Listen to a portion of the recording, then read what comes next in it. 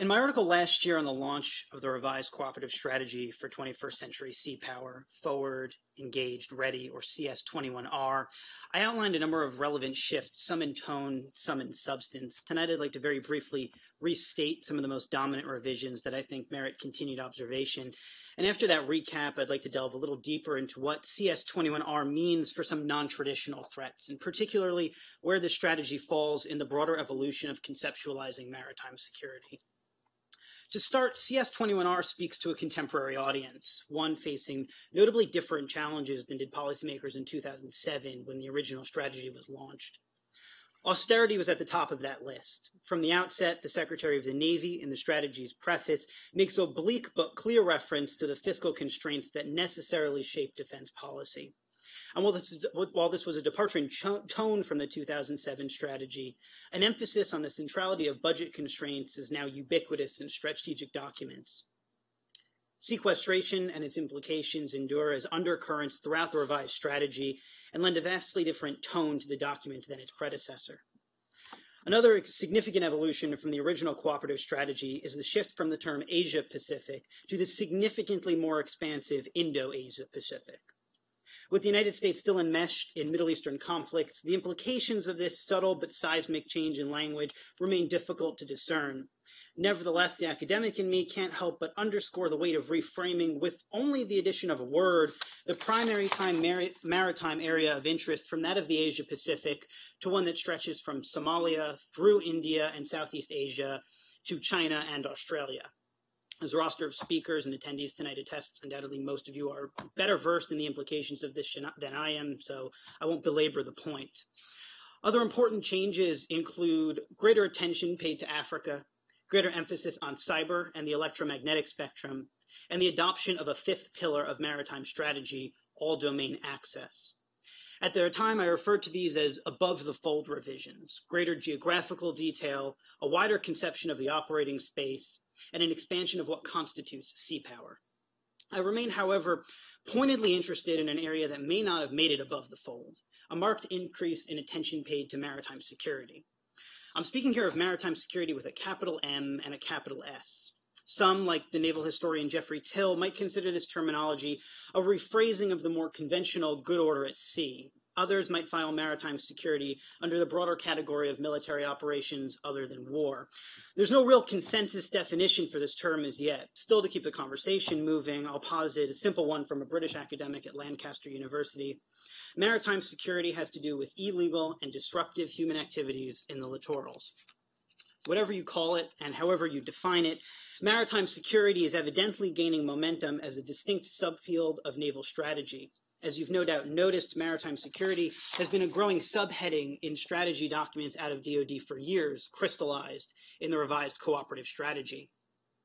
References to countering human trafficking, for example, can be found in CS21R, whereas there were none in the 2007 iteration.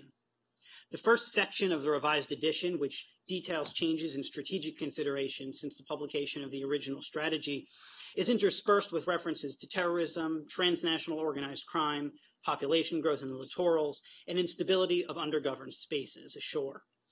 These elements, while far from groundbreaking, elevated maritime security to a place of relative prominence in the document and, more importantly, present a refreshingly nuanced vision of what maritime security means for sea power.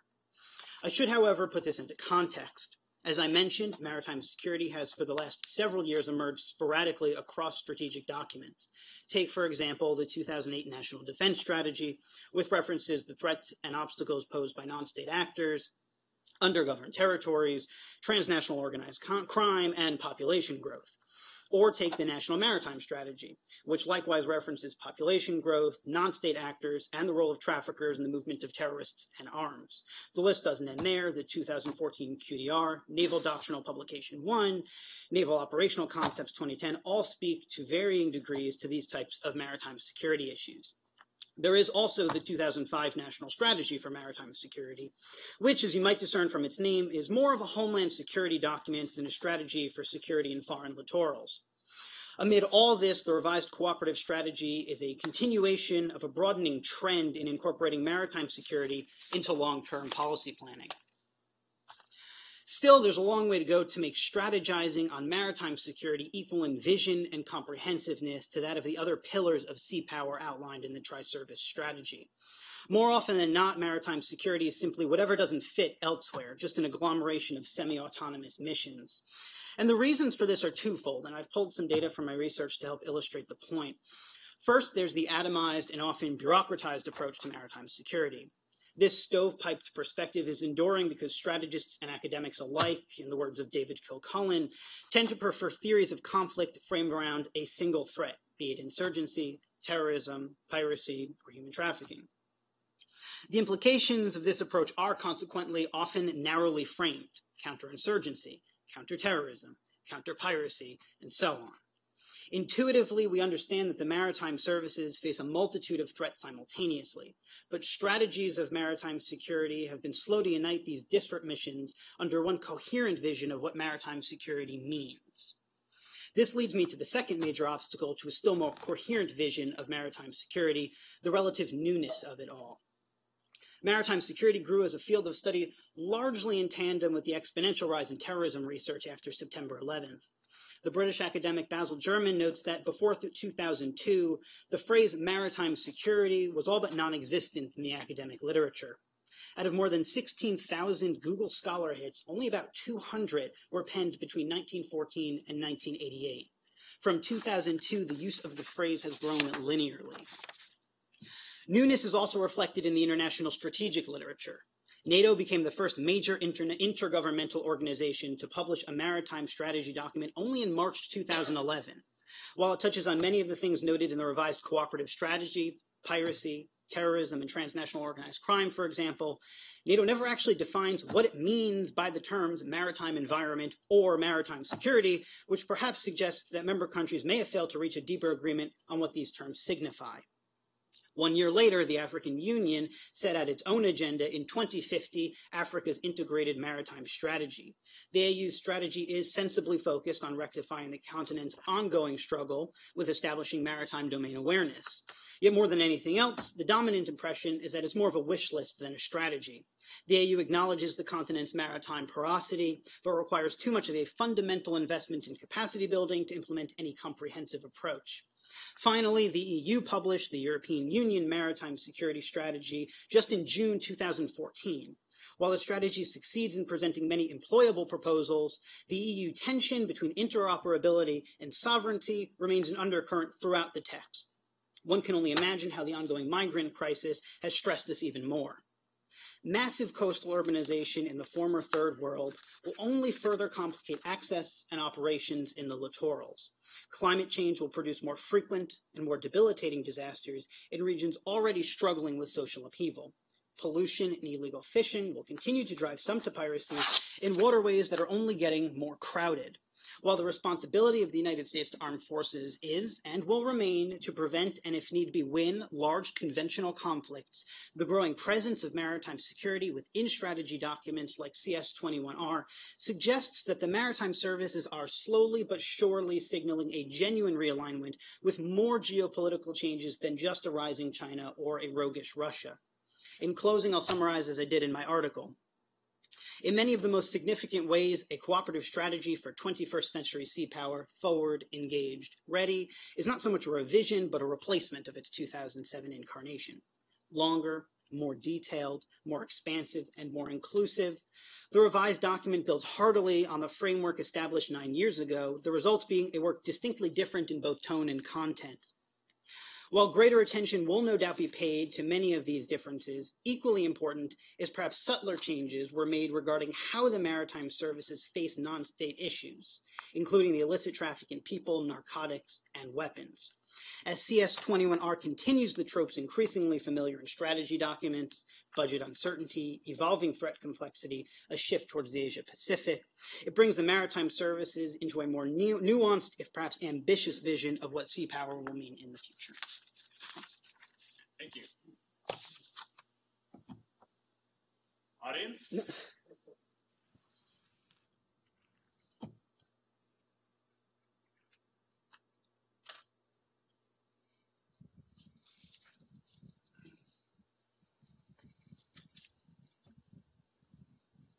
when you brought up your point about the use of security, I know in a lot of European academics and literature, they use security as we would use for defense or a broader concept. Do you think that's why we're seeing more of it? Is it really a conscious effort, or is it just another way, a newer way of saying the same old stuff? Sure. I wouldn't say it's a conscious effort globally across, either the European security establishment or European academia.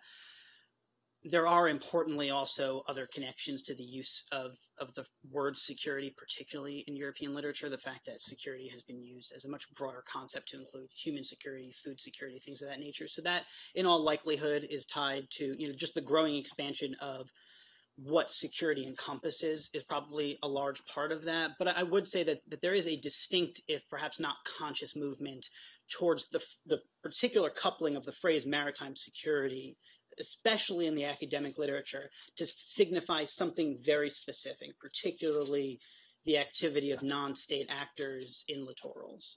I would say that that's shaping up as a distinct subfield in its own right. And while in many respects, and in a lot of U.S. strategic documents, maritime security isn't used quite so exactingly, I would say, more broadly speaking, we're driving towards some sort of coherent understanding that is a unique subfield as set aside from maybe more broadly naval strategy.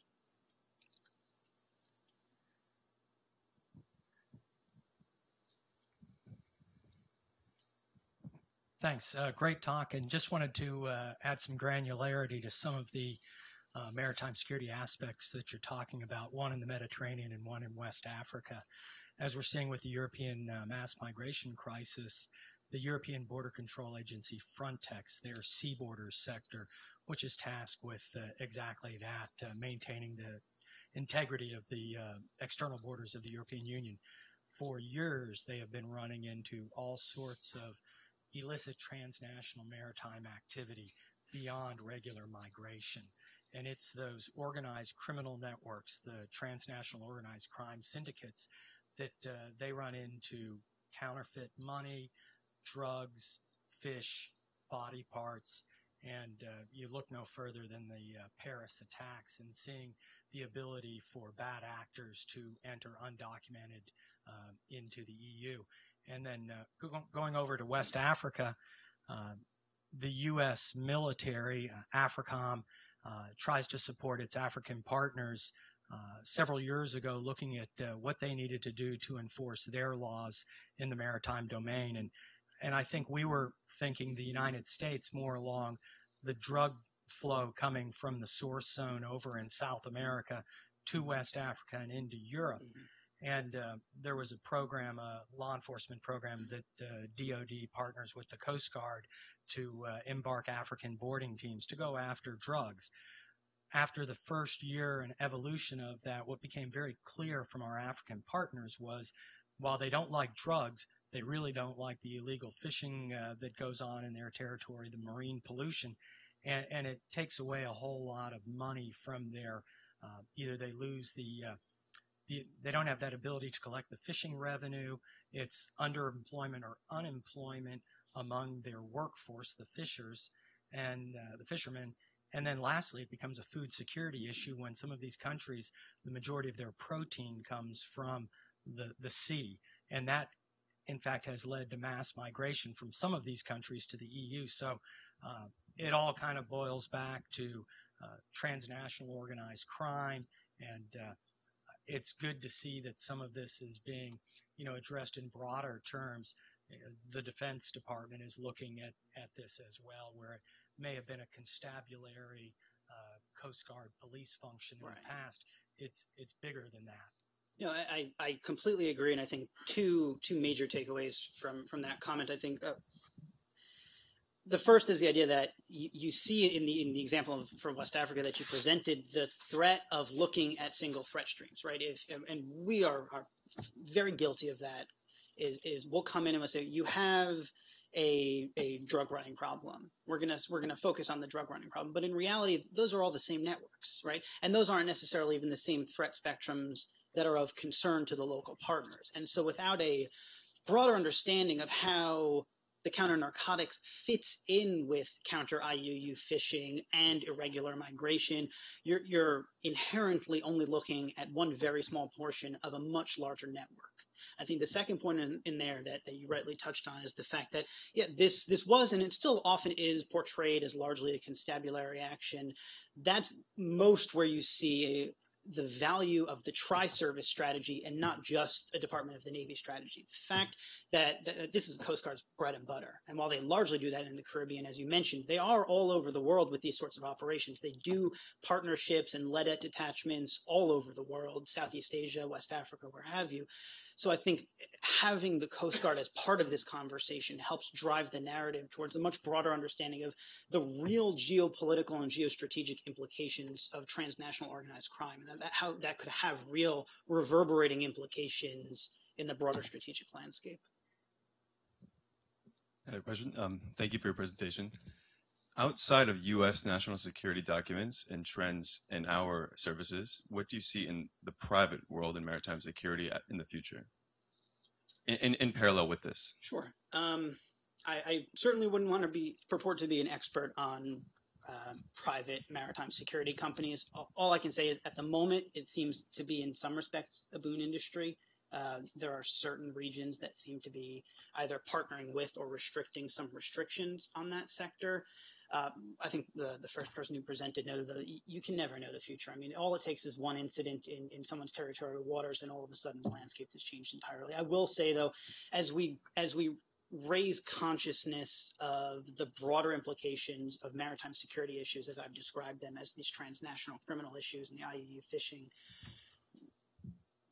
that consciousness is being raised for a reason. The fact, I mean, IUU fishing in certain, maybe not off the coast of Argentina, but in certain parts of West Africa or Southeast Asia has the potential to mushroom into a full-blown regional conflagration, because you've got not just, as you're talking about, these militias involved, but you have coast guards and navies involved with sinking other people's vessels. And so I think in that regard, it's worth paying attention to how that will affect the private market.